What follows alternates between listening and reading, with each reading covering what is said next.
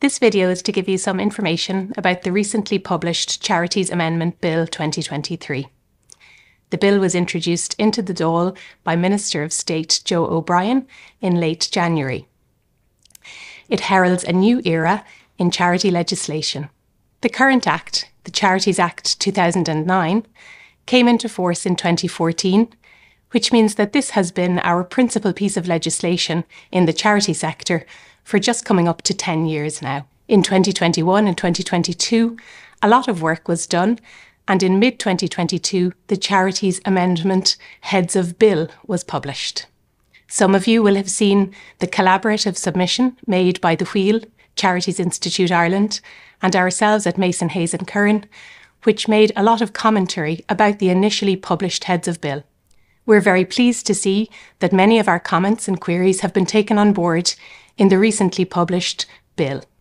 So, what's most interesting for charities to think about are the headline issues, those contents of the new bill which will most affect your operational life as a charity in Ireland. I'm going to run through some highlights, but there are a lot of content in this bill running to well over 100 pages, so I would encourage you to keep up to date with the updates from Mason Hayes and Curran as the bill progresses along through the Houses of the Oireachtas before it becomes an act. The first point of note that I want to mention is that the advancement of human rights is now going to become a charitable purpose. This means a whole new world of regulation and scrutiny for organisations who have as their main purpose advancement of human rights. They're going to become charities just in the way that any of the other common or garden charities of Ireland are currently recognised, and they'll be regulated in exactly the same way. Human rights organisations will have a period of 6 months, or such longer period as the Minister may prescribe, to register once the bill becomes an act. Another very welcome addition is that the role of the company secretary in a charity has now been recognised, so that if you are a company secretary but not holding the role of a director, you will not be given all of the onerous obligations of charity trusteeship.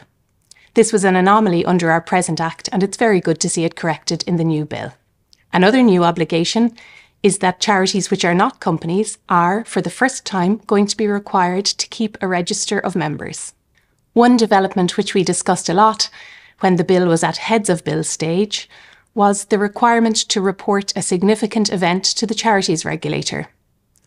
This provision has been amended between the Heads and the recently published bill, and the situation as it presently stands is that reporting of significant events is going to be fleshed out by the charities regulator by way of guidelines, rather than being a mandatory obligation in the Act itself.